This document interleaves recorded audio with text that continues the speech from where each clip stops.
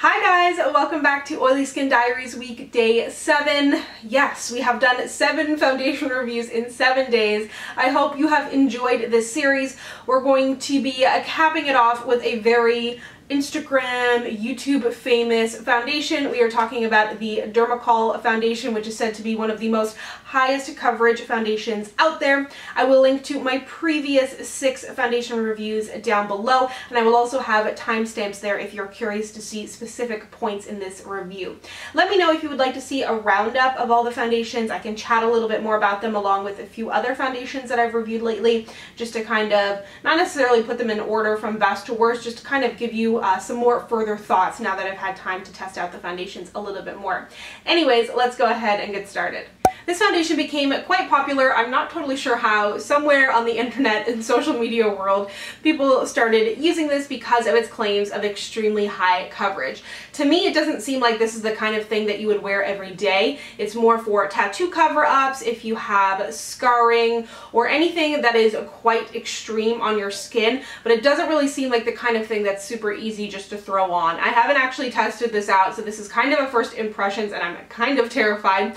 I picked mine up at IMATS Toronto. Looking online, it seems like you can get it on Amazon.com. You can also get it on the Dermacol website and a few other avenues, and depending of course where you are, it may be a different price. It looks like anywhere in between $20 and $35 depending on where you're picking it up. There is 30 grams in the package, which is the average size of a foundation, and it comes in 12 different shades, which seems good at a glance, but when you actually look at the shades that are available, not only do they look super pink and gray, but they do not go deep at all. I'm actually using the deepest shade in 224. So this foundation claims to be waterproof, hypoallergenic, SPF 30, good for all skin types, and extreme full coverage. And I definitely have some breakouts on my skin. I don't feel like I need extreme full coverage, but you know, here we are to test it out. I think that the color match is going to be super bad, so let's go ahead and get into application.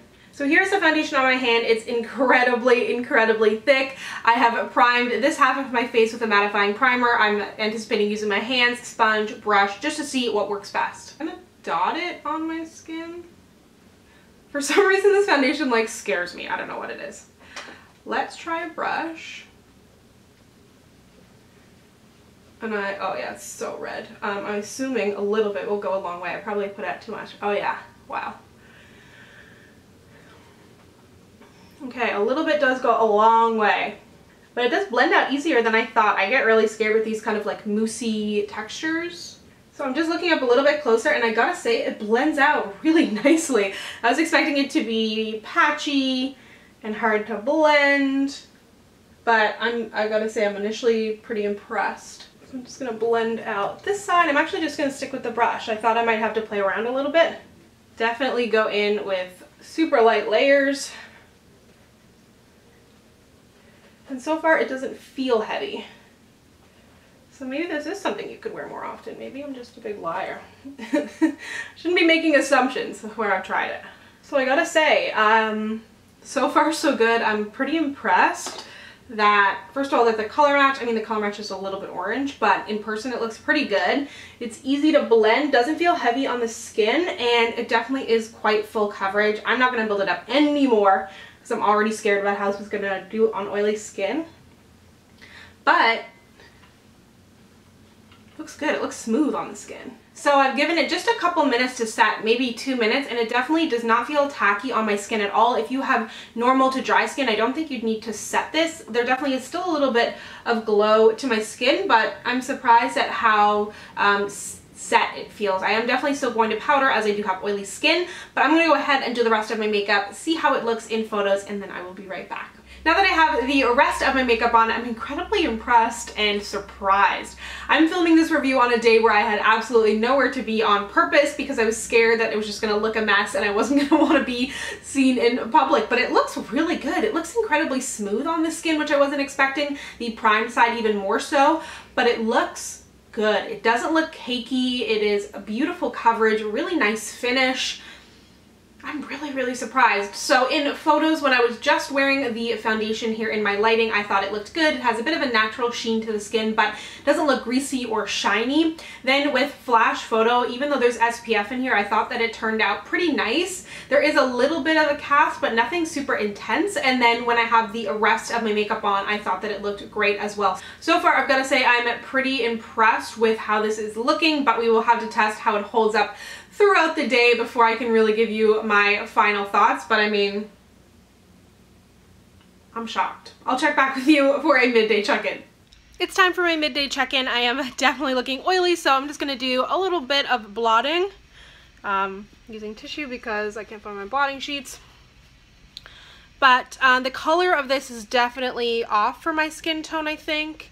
It doesn't look too bad here now, but otherwise, it looks quite good, I must say. It doesn't feel super heavy on my skin, especially considering the claims of it being so full coverage and having that extreme full coverage, which is scary. So yeah, it's holding up really well. It definitely has been oily for about 3 hours now. I held off on blotting so that I could do it during this midday check-in, but I probably would have blotted about 2-3 hours in. But that being said, nothing has patched off, and the side that's primed is performing a little bit better than the unprimed side. But I will check back with you now that I have it blotted and powdered at the end of the night to see how this performs. Here we are at the end of the day, and I am super shiny, so I'm gonna get straight into blotting. I will say though that it hasn't like really patched off my skin much, a little bit around my nose, but it has held up actually on my face quite well considering how oily I am, but it has started to look cakey because there is so much oil coming through on my face. Moving on to a little bit of powder. I don't feel like it's oxidized, and it definitely didn't catch on to like any texture on my skin or anything like that. It did look quite smooth, and the mattified side, mattifying primer side did end up a little bit more matte than the unprimed side.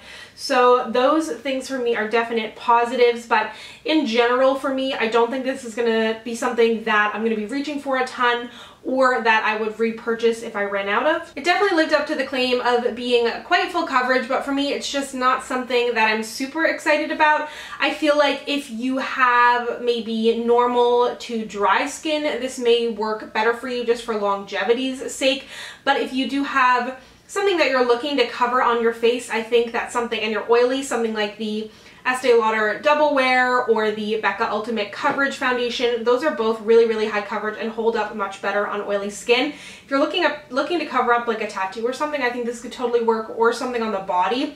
I haven't tested that out, but it definitely does seem like that's something that it's really good for. So it impressed me a lot more than I was expecting. I was expecting this to be a horrible mess. I mean, I did get quite oily, but the foundation itself as a foundation seemed to perform really nicely. It looked smooth on the skin, didn't oxidize, didn't patch away too much or anything like that, but my skin is quite oily and it just doesn't have that mattifying property that I'm looking for, and it didn't really market itself as having that either. So I'm glad that I finally tried this super hyped up foundation. Let me know if you have tried it down below, and if you'd like to connect with me, you can find me on Instagram, Twitter, and Snapchat at SamanthaJaneYT. Thank you so much for watching Oily Skin Diaries week. You're going to be missing me for one day, and then of course I will be back for my Tuesday video. I will see you then. Bye!